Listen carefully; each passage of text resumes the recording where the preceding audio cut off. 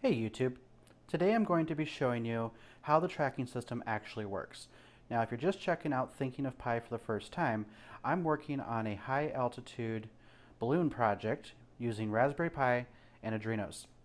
So last week I showed you how to make the tracking system. Today I'm going to be showing you how it works. We've got everything hooked up here. I've got an antenna attached. Always make sure you have an antenna attached if you're doing anything with radio. Now, if you're messing around with this on the breadboard, that's fine. This is a solution I came up with for breadboards. We've got an SMA connector soldered to this prototyping board. It's got these connectors on the end here so that you can put side-mounted components on there. And the SMA connector's on there with 3 wires that are just bridged over right there so that we can send the signal to the antenna right there. The data pin is yellow and the 2 white ones are the RF ground. So that worked perfectly for me on the breadboard. If you don't use an antenna and you try sending radio signals, you will fry your transmitter. So let's go ahead and remove the GPS module here. We want to remove it because the GPS here uses the serial pin on the Arduino, and it will hog the serial connection and we won't be able to program it. I do have the GPS antenna over here. We'll be using that later. And I will also be using this guy. This is a SDR radio, or software defined radio. This is used for receiving the radio signal on the computer. I'll be showing you how to do that with Windows 10 and a few different pieces of software that actually work just great on Windows 10. So let's head over to the computer and we'll take a look at the code for the tracking system. We'll make some changes to it, upload it, and then I'll show you how it all works. Alright, so this is the Tracuino GitHub page. I'll put a link to this in the description. You can check this out, read all about it, check out all the details that this thing is capable of. But we're interested in downloading it here. I've already done this. We download it as a zip, and we get all of our files right here. We're just interested in looking at this one right here. That's going to open all of the files so we can take a look at all the code. I would not be one to explain how all of this works. I'm not too familiar with Arduino, and this is some pretty advanced code, so it's not really my cup of tea. But what we want to look at is the config file right here. And this is where we're going to be making some changes. There's lots of comments in here, so it's really easy to use. I just don't understand it. But that's not important. It doesn't matter how it works. It just matters that it does work, right?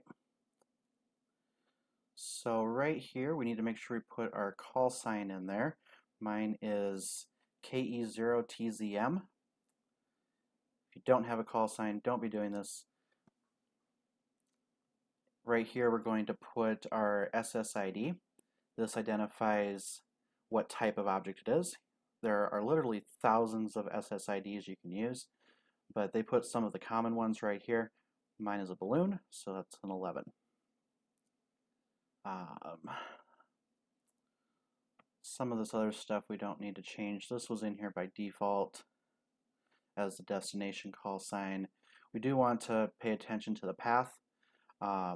By default, this was pathless. These 2 lines were commented out.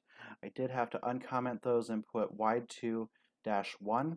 Otherwise, the software on the computer is not going to recognize the signal when it comes in. Right here, we can put a comment. That'll come through with the transmission, and mine just says testing for now. A lot of this other stuff doesn't need to be touched. The GPS baud rate, that is the baud rate of the GPS signal, not the radio transmission or the USB connection. That just pertains to the GPS signal. We've got some other settings down here for what's hooked up to what. We've got the audio pin, that's on pin 3 on the Arduino. This right here for pre-emphasis, that has to do with the actual radio signal. I set it to a 1, it seems to work. PTT is push to talk. That is also the enable pin on the transmission module, the radio transmitter. Most of this other stuff is pretty irrelevant. We've got stuff in here for the temperature sensors that this was written for. I'm not touching it. I'm not using those sensors. It doesn't matter. I don't have the voltage divider, so that doesn't matter. No buzzer. None of this stuff really matters. Down here at the bottom we have some debugging options. I'll get into that a little bit more later, but I do like to have these turned on. The debug GPS is going to output the GPS data to the serial monitor, and then we have the debug AX25. AX25 is the format for the data transmission. I like to look at that sentence too in the serial monitor when I'm using it, so I have that turned on as well. So after all those changes are made, we just hit this button here to upload. It's going to compile it and upload it to the Arduino.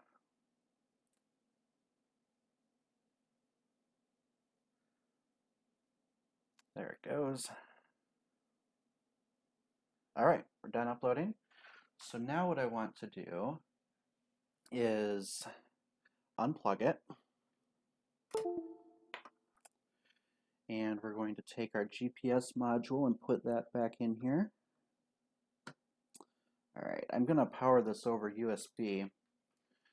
It's not going to output the full 300 milliwatts, but it's going to work well enough for demonstration purposes here. We've got the GPS antenna connected, and GPS is connected to the module there, so everything should work. Now, before I turn this on, I want to talk about the software for a minute. The first thing that we need to do is open up our sound preferences. And under recording, you want to make sure stereo mix is enabled.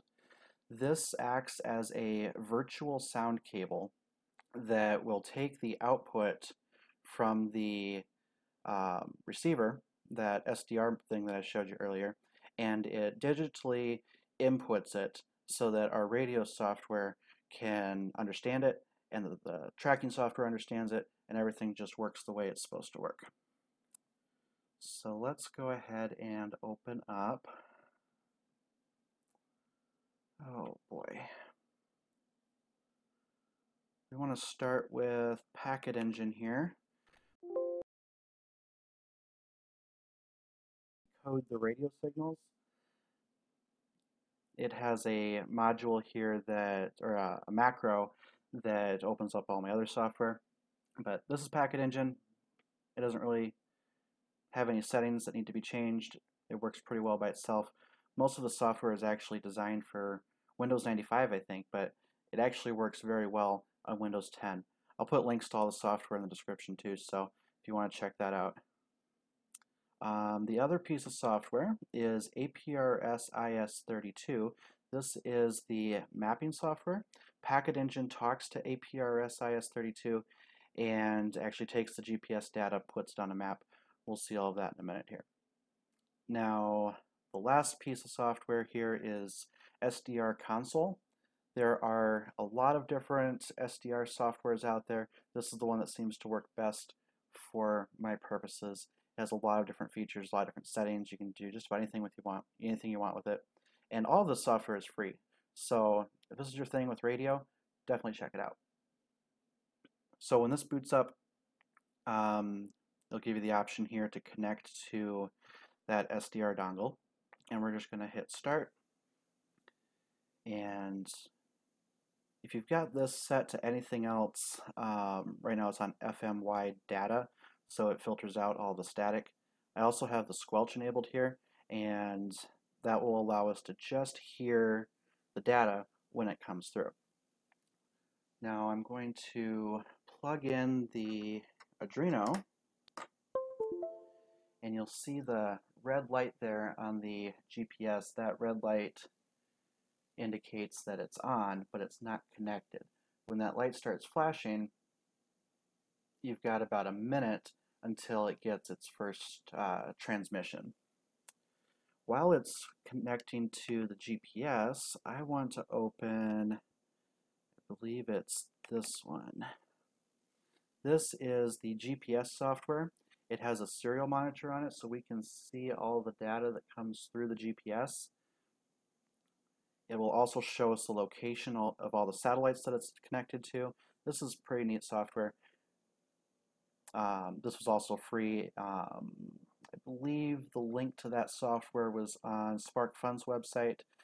They have a lot of good documentation on the GPS module, so I'll put a link to the GPS software in the description as well. We should be getting a lock on the GPS satellites here in a minute. Okay, we have GPS signal acquisition. And we should be getting our first transmission in just a moment here. There it goes. Sounds kind of like a fax machine, but that's what data sounds like when it's modulated over the radio waves. Now, if we go over here and look at packet engine, we can see the call sign, the SSID. This is what's called the AX25 sentence. And then we also have the GPS coordinates over here. This is in what's called NMEA format. It's kind of difficult to understand if you don't know what you're looking at, but the software takes care of all of that and decodes it for us. Right here it will also show the altitude.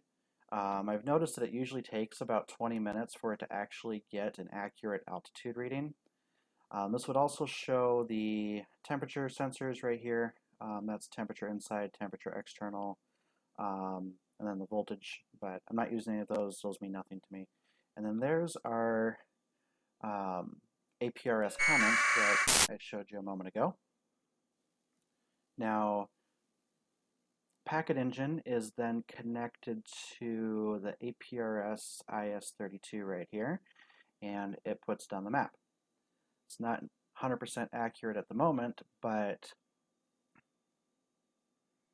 it'll get more accurate as time goes on and it gets a better lock on the satellites.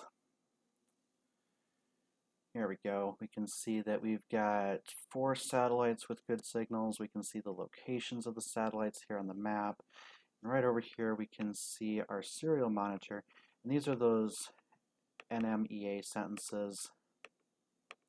I'm actually going to be using the NMEA sentences to connect, or I'm going to be texting those to myself using a cellular USB modem. I'll be showing you that next week, and I'm going to be taking those GPS sentences, parsing the location data, and then sending a text message using the Raspberry Pi.